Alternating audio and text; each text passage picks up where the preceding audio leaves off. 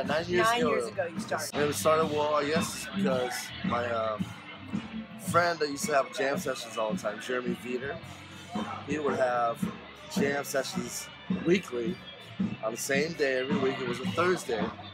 Just at his house or in a garage or what? This was like in a, yeah, it was at his house, but like in a separate, like, whatever. Like, you know, people used to live in there. It was somebody's bedroom.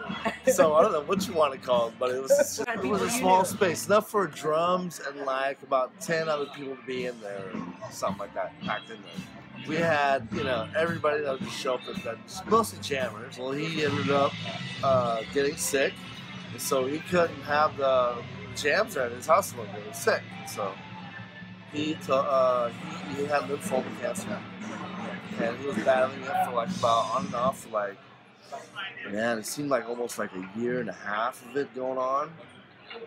And anyway, so how it all started was because like he did not make it, unfortunately. So Jeremy wanted to see all his friends one more time, and we ended up seeing him, talking to him one more time, and it was just really intense, like, you know. So he went around the room and talked to everybody and addressed them individually what he requested, what, you know, like some kind of request or some kind of, you know, wish or something like that. So when it came to my turn, it was like, Toan, will you keep the jams continuing somewhere? Keep it going. Awesome. And I said, yes, I will make that happen. So I tried to find another person's place, actually. It wasn't like I went straight to public. Nobody's house worked out because, you know, cops would be swarming the place as soon as we played. So it was tricky, you know, like that. So how'd you find Frog and Peach? I don't know, for some reason that was like last resort or something. And why Monday? Because that was the only day of the week that all the musicians could do it on. Oh, right? That's perfect. Because they played every other night, you know, Tuesday through Sunday.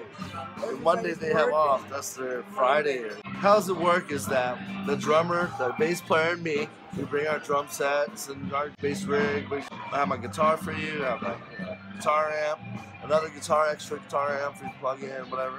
A microphone too. So. You sign up or you just come tap you on the shoulder? No, there's no sign up. It's very, very informal. In between songs, you want to like hey, can I play, you know?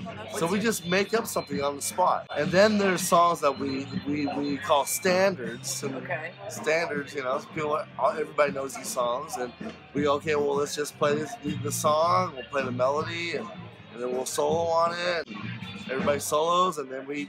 What do you do if someone's really bad? Do you kick them off? I give anybody a chance. As long as, you know, just showing me respect. You are totally tolerant. Nice. I've seen some people I wish they had thrown off there. Just kidding.